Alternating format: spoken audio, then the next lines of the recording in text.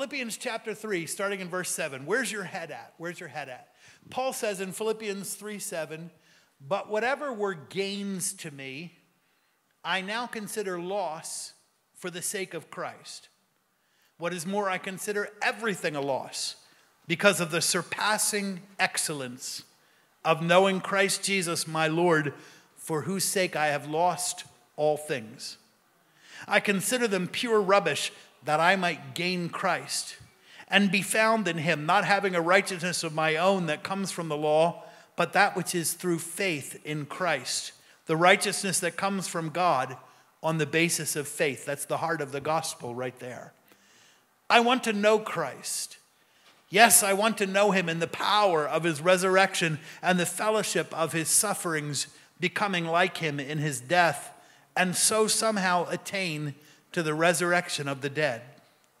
Not that I have already, look at verse 12, not that I have already obtained all this or have arrived at my goal, but I press on to take hold of that for which Christ took hold of me. Brothers and sisters, I do not consider myself yet to have taken hold of it, but one thing I do, forgetting what is behind and straining toward what is ahead, I press on towards the goal to win the prize for which God has called me heavenward in Christ Jesus. Verse 15, all of us then who are mature should take such a view of things, and if on some point you think differently, that too God will make clear to you. Only let us live up to what we have already attained. Verse 17, join together in following my example, brothers and sisters, just as you have us as a model. Keep your eyes on those who also live as we do. For as I have often told you before, and now tell you again with tears, many live as enemies of the cross. Their destiny is their destruction. Their God is their belly, and their glory is in their shame. Their mind is set on earthly things. But our citizenship is in heaven, and we eagerly await a Savior from there, the Lord Jesus Christ, who by the power that enables him to bring everything under his control will transform our lowly bodies so that they will be like his glorious body. Some of you might know our friend Dom Novak, who attends the 11:30 service. Dom is the owner of Peak Physique here in Greenwich, and he's a world-class trainer. And Dom is on a mission to transform my out-of-shape body into a fit body, and it's killing me. Working with Dom, there are two things that I have learned about physical fitness. First, you can never, ever stop working at it, especially as you get older. Doesn't matter how much you exercised in the past. It doesn't matter how buff you were when you were young. You have to keep moving. Last year, we laid our precious sister, Cora Racanelli, to rest. Cora always used to say to me, Pastor, at my age, I'm afraid if I stop moving, someone will throw dirt over me. And Cora did keep moving into her 90s. You can never stop working at it. And the second thing I've learned is that training is really more mental than physical. Your body can do a lot more than you think it can. And if you have someone to push you, you'll find that out. As we think about Paul's words in Philippians 3, those are the two takeaways that I want you to leave here with today. When it comes to your relationship with Christ, you can never, ever stop working at it. And the battle is more mental than anything. Christian, in your pursuit of Christ, you cannot coast ever. And your mindset is the key to everything. Paul has already said a lot about our mindset in the letter of Philippians. In chapter 2, Paul says, have the same mind, be of one mind. Let this mind be in you, which was also in Christ Jesus. In Philippians 3, Paul says, this is how mature Christians ought to think. And if any of us think differently, God will show us. Thinking about that, I have a question from the Lord for you today. Where is your head at right now? In this season of your life, where's your head at? This year, this summer, where's your head at? What is it that you're pursuing? What is it that you're running after? What is your focus in life right now? What life goals is it that you're pushing toward? Where's your head at?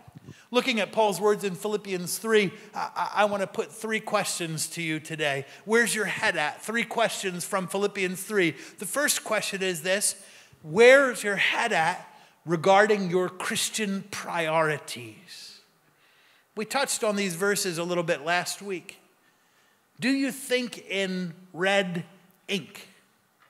It turns out that Paul not only had a PhD in philosophy, he not only was a best-selling author and an itinerant speaker, Paul was also a tradesman who ran businesses in Syria and Turkey and Greece and in Italy. And as a small businessman, Paul knew a little bit about bookkeeping. He knew how to enter credits and debits on a ledger. As a young man, Paul had a mental ledger of credits: his family background, his education, his religion, his experiences, his professional accomplishments, his highly motivated personality. Paul was a mover and a shaker. Paul was a winner, and he was proud of it.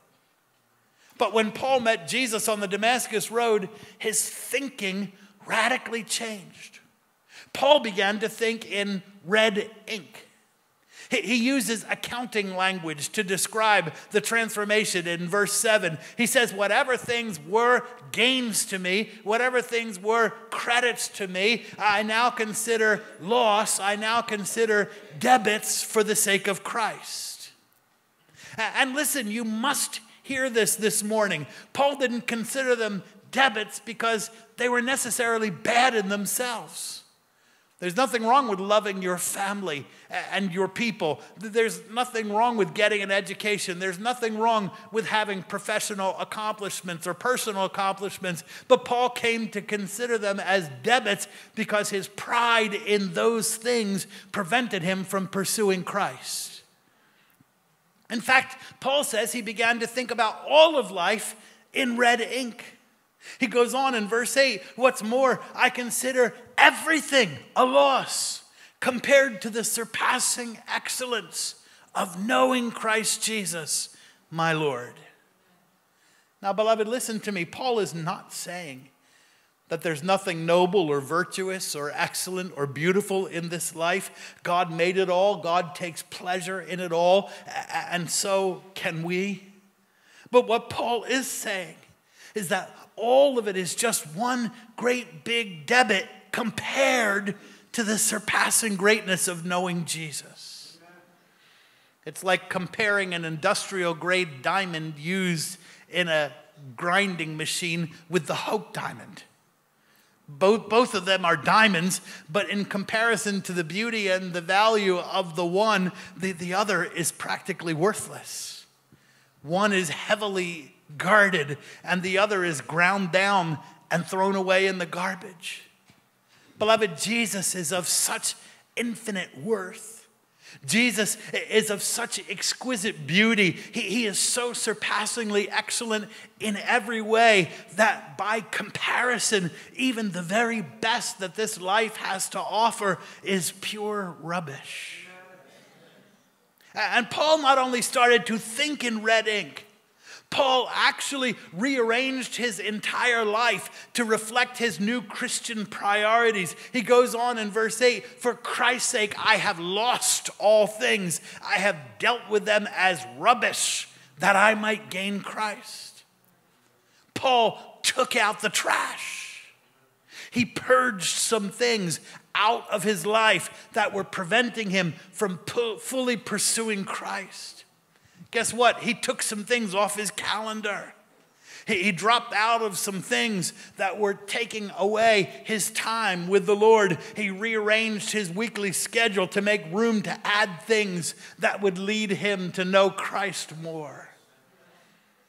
At the end of chapter 3, Paul tearfully warns against a very different set of priorities. Paul warns about some folks who regard themselves as Christians, but really they are unwitting enemies of the cross. Their whole life is diametrically opposed to the cross. They live for everything that Christ died for. They live to satisfy their appetites. Paul says their God is their belly. Surely Paul has in mind our sensual appetites, food and drink and partying and sex. But in addition to an appetite for pleasure, we can easily be driven by an appetite for prestige or power or possessions or physical prowess. For some, their appetite is to have that picture-perfect family that everyone envies. Enemies of the cross. Not only is their God their belly, but Paul says the things that they're proud of are the very things they should be ashamed of. Their glory is in their shame. You know, I've known men who have been proud of how many sexual conquests they've had.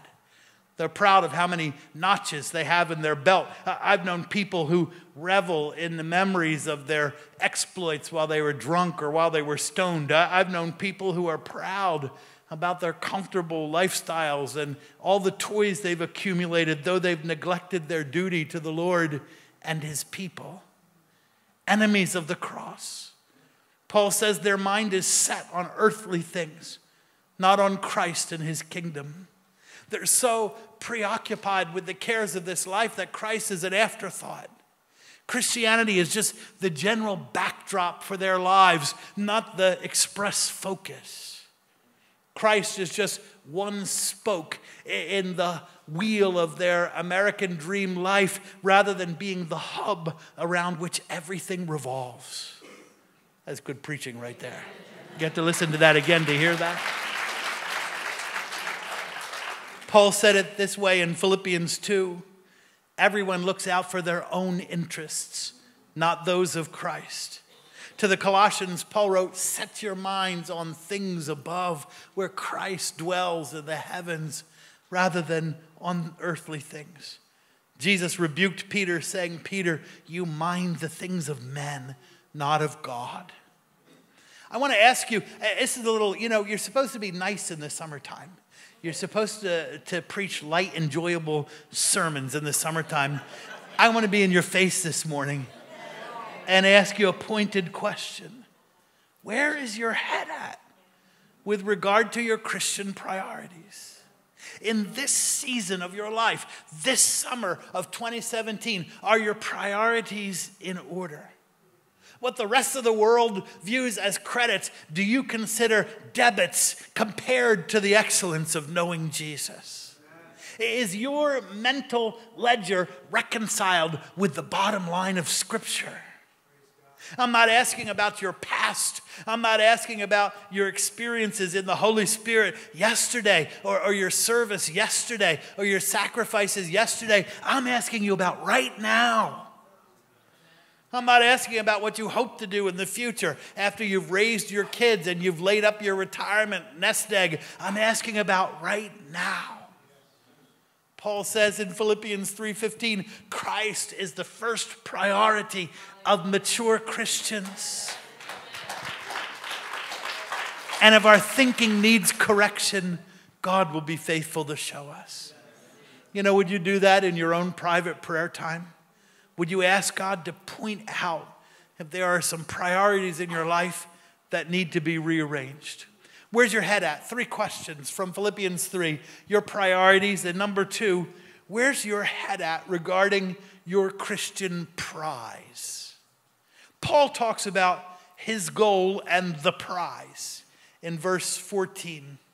I press on towards the goal to win the prize for which God has called me heavenward. What was Paul's goal? Paul's goal was Christ. Paul's goal was to gain Christ.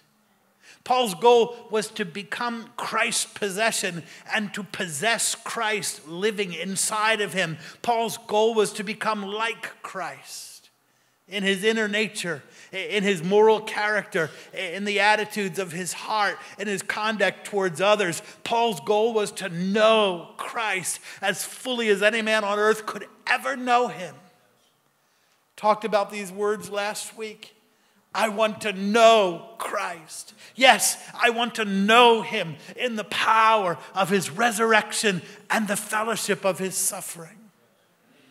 To know Christ in the power of his resurrection means that I experience my own inner spiritual resurrection that comes through believing on him. In that moment of believing, my spirit, which was dead in trespasses and sins, comes alive, and I become a spiritual new creation. To know Christ in the power of his resurrection means that I know what it is to live in newness of life, guided moment by moment by the Holy Spirit. It means that I know what it is to experience victory over the generational sins that have plagued my family for decades. It means that the addiction that has run in my family is broken in my generation. Anger and abuse, mental instability. It means that I know what it is to live in supernatural anointing and authority.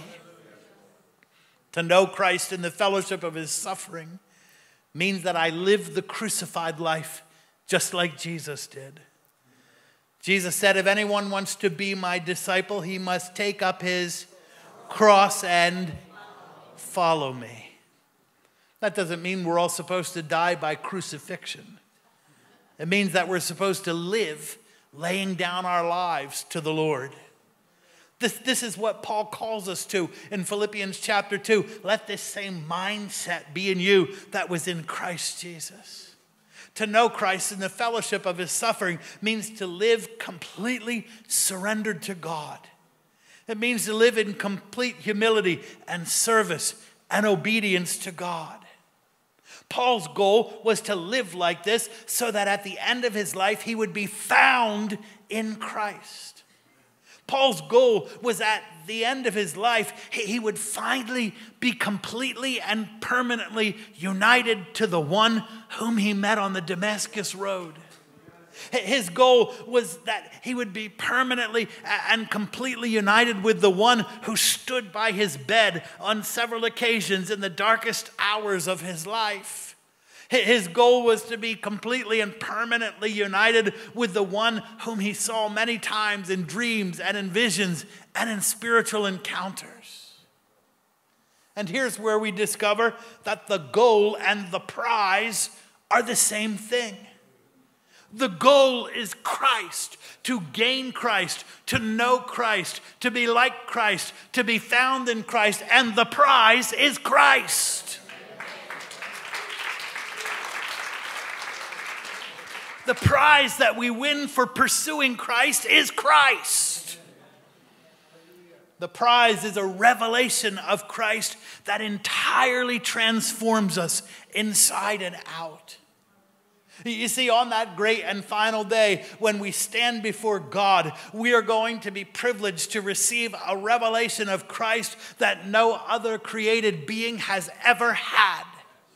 Do you know even the seraphim who hover around the throne of God and cry, holy, holy, holy, have to cover their eyes because they are not permitted to look upon the one who is an all-consuming fire and who lives in unapproachable light. But on that day, we are going to see Christ in the full manifestation of his divine glory.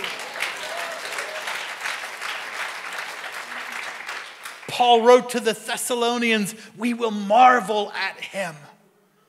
The sight of him will thrill our hearts.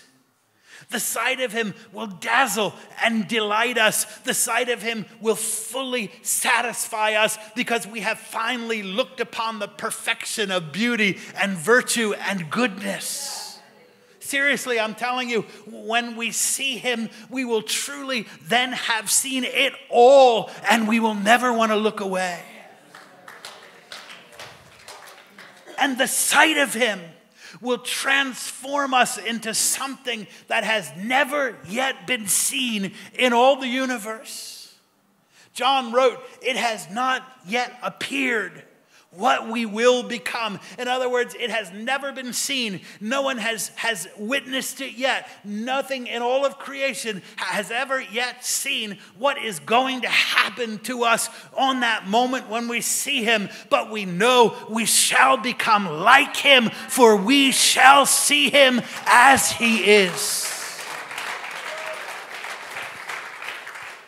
The sight of him will bring about the perfection of our moral character.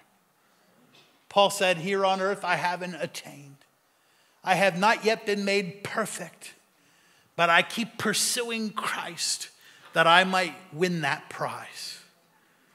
Imagine being impervious to temptation. Imagine being incapable of sinning.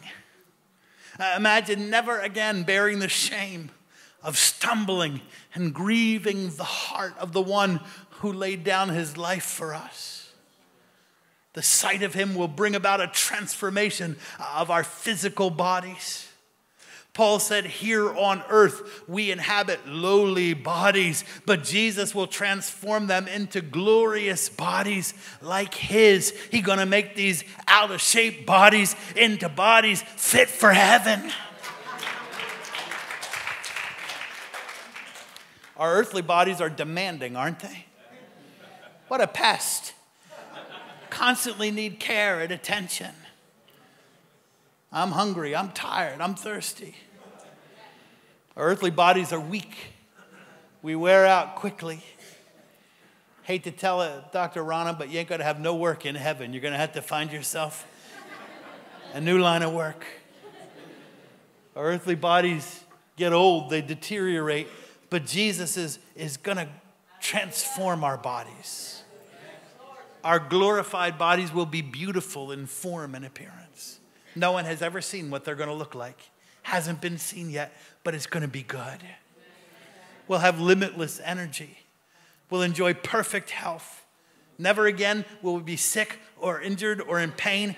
Everything will work the way it's supposed to, and it'll keep on working forever.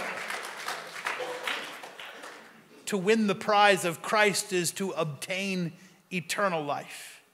You see, Christ is life itself. Jesus said, the Son has life in himself. I am the resurrection. I am life. My sheep listen to my voice. I know them and they follow me, and I give them eternal life, and they shall never perish.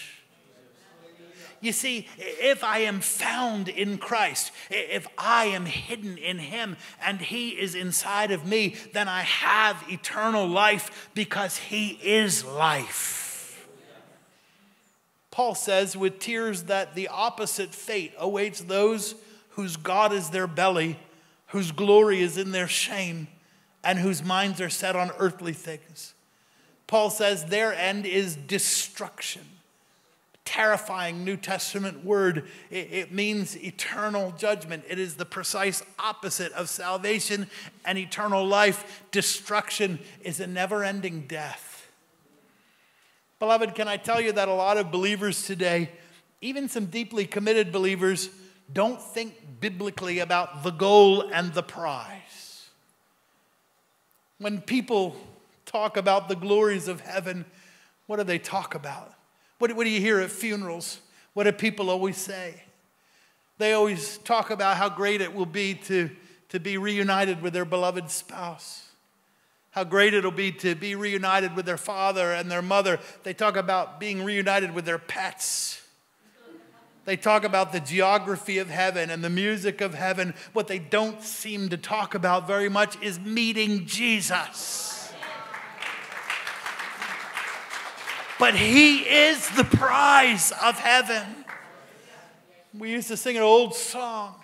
It will be worth it all when we see Jesus. Life's trials will seem so small when we see Christ. One glimpse of his dear face, all sorrows will erase. So bravely run the race till we see Christ. Yesterday, Denise and I celebrated our 22nd wedding anniversary. Thank you. I got a lot of lovely comments on Facebook, like one of you hasn't changed.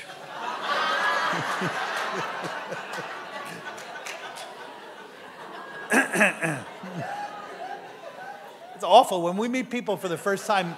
Seriously, people think like Denise is like 15 or 20 years younger than me. But we had a great wedding day.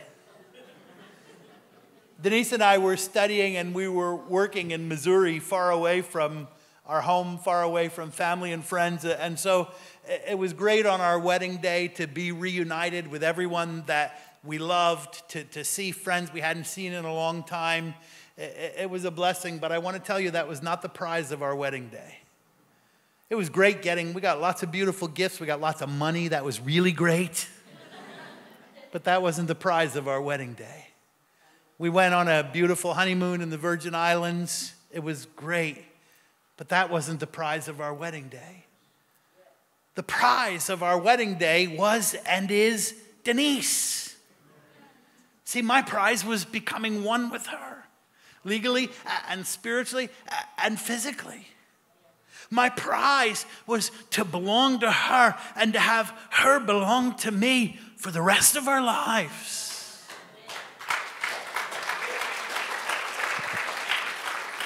To be truthful with you, the family and the friends and the food and the presents, they were all just a big blur. The only thing I had eyes for on my wedding day was my wife. And that's what it'll be like when you get to heaven. In fact, the Bible compares our life on earth as an engagement and the moment we see Christ as a wedding day. Beloved, you listen to me. The moment you get to heaven, you will be so dazzled by Jesus that you will forget to look for your parents for the first 100,000 years. Good to see you, Mom and Dad. Thanks for everything. I got to get back to Jesus. Maybe after the first 1,000,000 years, you'll say, wait, I had a dog. What was his name? Jack the Mangy Beast? He definitely did not make it to heaven. He's a bad dog. And then you'll glance back at Jesus and you'll forget for another 1,000,000 years that you ever had a pet. Beloved, can I ask you another pointed question this morning? Where is your head at regarding your Christian prize? What is the goal of the Christian life for you? Is it to have a happy, clean, living, blessed family? Or is your goal to know Christ as much as any person on earth has ever known him?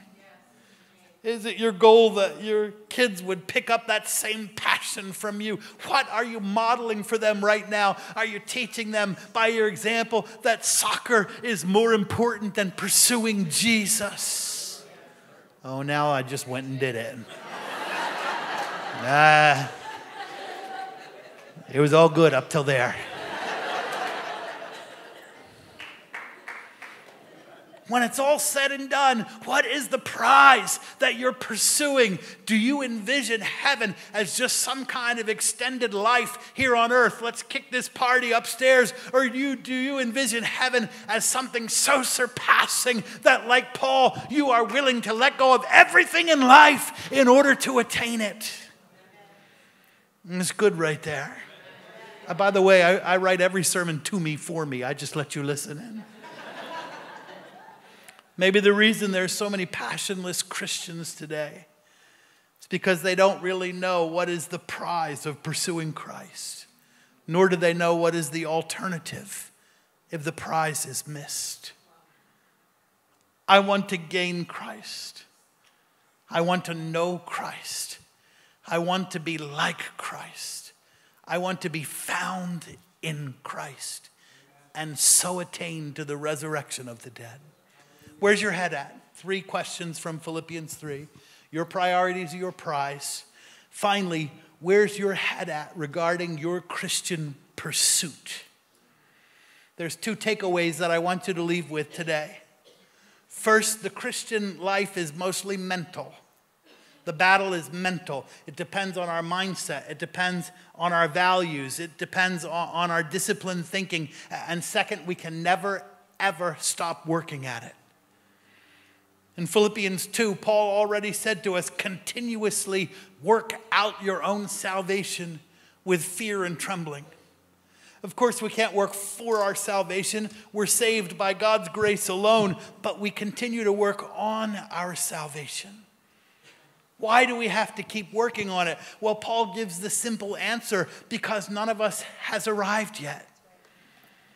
None of us has obtained all of Christ that may be had. None of us has yet become like Christ as much as is possible. None of us know Christ yet as much as he may be known. Just so no one is confused, Paul repeats himself twice. Brothers, in verse 12, not that I have already attained the goal or have been made perfect. Verse 14, brothers, I haven't taken hold of the prize. Now I want you to think about this. Besides Peter and John, if anyone had ever arrived, would it not be Paul? Paul called down blindness on Elymas the sorcerer in Cyprus. He spoke so powerful and he performed such mighty miracles and deliverances that he couldn't stop people from falling down at his feet and worshiping him as a god. He was delivered from prison by a supernatural earthquake. He was stoned and left for dead and miraculously raised up again by the Lord. He was visited by the Lord in person at night. He had dreams and visions and encounters that were so sublime that he was forbidden to speak about them.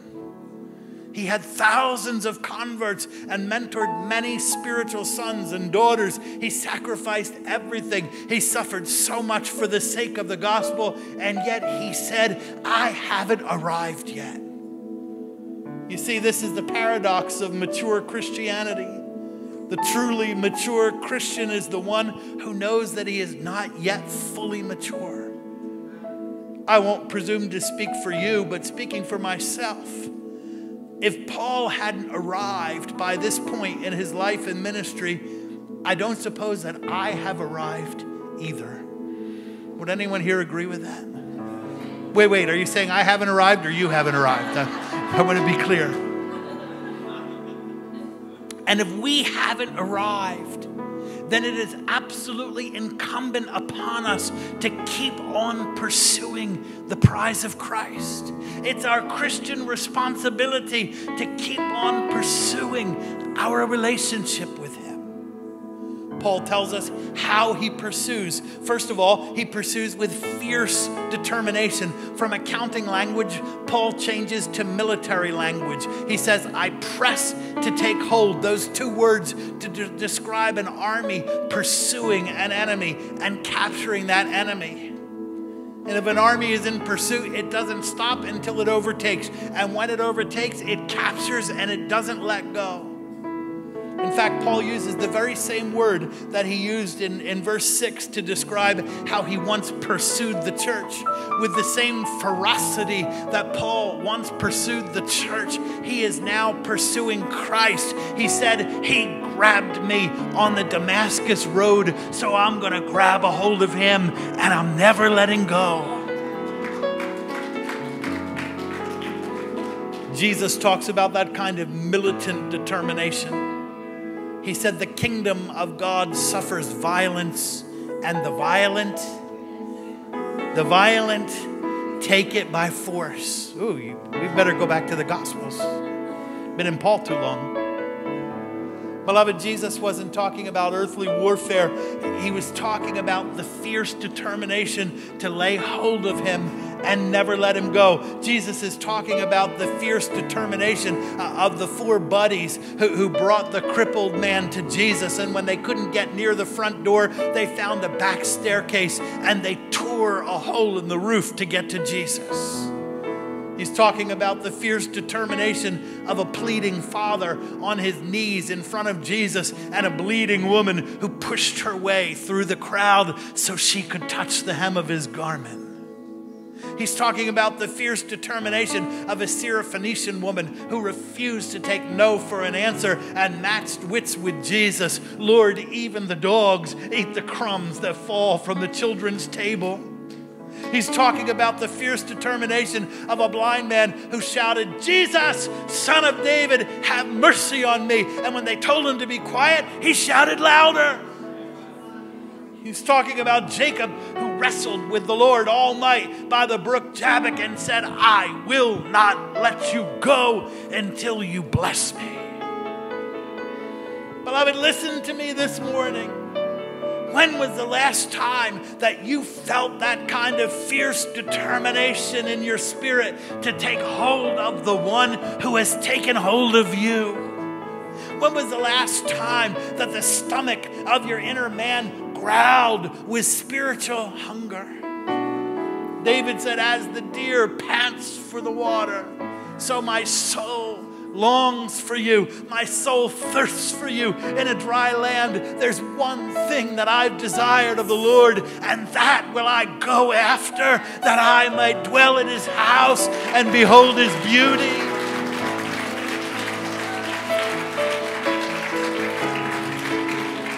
When was the last time that you were so desperate for his presence that you would travel anywhere, at any time, with anyone if you thought he'd meet you there? When was the last time you couldn't wait to get to worship? When was the last time you couldn't wait to get your responsibilities out of the way so you had some quiet time to fellowship with him in his word and in prayer? I have to tell you the truth. Every week I can't wait. I have building and I have people and I have staff and I have all these. I can't wait. I can't wait until all the other pastoral duties are done so that I can get to the Word and I can fellowship with him. Such sweet times of fellowship, poring over the Word of God and spending time in prayer. When was the last time you said, I can't wait, Jesus, till this work is done so I can be in your presence? Paul tells us how he pursues with fierce determination and with forward focus. From accounting language to military language, Paul changes his metaphors one more time to a running race. "I don't consider myself to have taken hold of it, but this one thing I do, forgetting what is behind and straining forward to what is ahead, I press on toward the goal to win the prize." Paul's language describes the finish to a running race. Every runner knows that in the final few meters of a race, you must never, ever look back. To look back is to break your focus on the finish line. To look back is to break your rhythm and to break your stride. To look back is to break your confidence. On August 7th, 1954, the greatest mile matchup ever was run. It was during the British Empire Games in Vancouver. Roger Bannister from England and John Lundy from Australia were the only two men at that point who had ever run a mile in less than 4 minutes. And they were matched up in a head-to-head race. Bannister had gone into the race with a strategy of slowing his pace in the third lap in order to save energy for the final kick. But in the third lap, John Lundy roared past him and he opened up a big lead. Bannister poured it on and almost got the gap closed. And then came a moment that is known all over the running world. Near the finish line, Lundy couldn't hear Bannister's footsteps behind him, so he turned his head back. And when he turned his head, he had a fatal loss of concentration. Bannister surged ahead and he won the race by 5 yards. That moment has been immortalized in photos and paintings. There's even a statue of it. If you want to win the prize, don't look back. Paul says, this one thing I do, I don't look back. I keep a forward focus. Now, what was it that Paul refused to look back on? I'll give you this and we're done. What Paul refused to look back on was all the spiritual experiences of his past. What he refused to look back on was all of his successes, all of his sacrifices. Not that they weren't good, but Paul refused to look back and revel in those old glory days and so give himself permission to coast for a while. I've done a lot. I've seen a lot. I've experienced a lot. I've served a lot. I'm sure the Lord would understand if I just coast a little bit. I'm sure he knows how busy I am. I'm sure he knows what I need to accomplish in this season. So I'll just let the fuel from the past experiences carry me. Yeah, remember that revival in Antioch that was so powerful that they stopped calling us the Way and started calling us Little Christs, Christians. Remember the look on the Philippian jailer's face after the earthquake, and he fell on his knees and says, "What must I do to be saved?" Remember when the Holy Spirit fell on the new believers in Ephesus. Remember when Jesus stood by my bed and said, "Stay here in Corinth, Paul. I have a great harvest for you." Remember when Eutychus fell out of the window and he raised from the dead again. Paul refused to look back on all those successes and experiences in a way that would cause him to break the rhythm of his relentless pursuit of Christ now. To look back is to lose ground. Paul says in verse 16, let's keep pace with what we have already attained. Let's not break our rhythm. Let's not break our stride. Let's not break our focus by looking back. So let me ask you one final pointed question this morning. Where's your head at regarding your Christian pursuit? Is it possible that, like John Lundy, you're looking back? Is it possible that there's been a break in your stride, that your focus has been distracted rather than running hard after Christ right now in this season?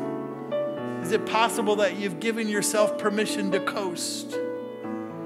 It's okay if I concentrate on other things. It's okay. I've been water baptized and fire baptized. I was slain in the Spirit 10 times during the Greenwich outpouring. It's all right.